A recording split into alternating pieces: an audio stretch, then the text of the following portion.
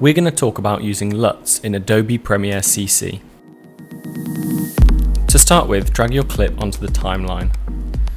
Here we're using a clip with a Rec 709 color profile. Now to access the Lumetri color engine inside of Adobe Premiere CC, the easiest way is to go to Window, Workspaces and then Color. And this brings up these color panels here on the right hand side.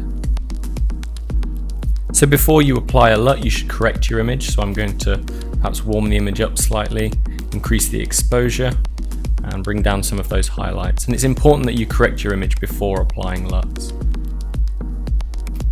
Next we're going to go down to the Creative tab. If you don't have them loaded here, you can click Browse and navigate to the folder on your computer where you have the LUT stored. And I'm just going to select one of the LUTs here, and you can see immediately we've got this lovely color correction on the image. Now what you can do in the Creative tab is to turn the intensity of this LUT up or down.